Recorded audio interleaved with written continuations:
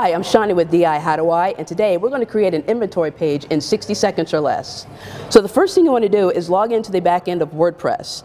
Then you're going to come to the left-hand side here on Menus and choose Pages, Add New. Now once the new page comes up, we obviously want to give it a title. I'm going to title mine Honda Clearance Specials.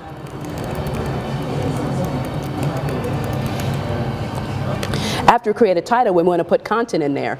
Our content today is going to be inventory, so what we're going to need to do is make sure we have the visual tab selected and click on the little car icon called Inventory Management Shortcode Builder. And from there, it's as simple as going shopping. So display inventory, I'm going to choose the used vehicle type, and of course we want to choose a Honda make. Scroll down and then click Insert. That gives us a shortcode.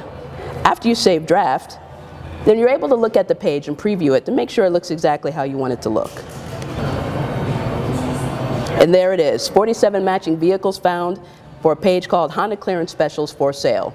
And that's how you create an inventory page in 60 seconds or less.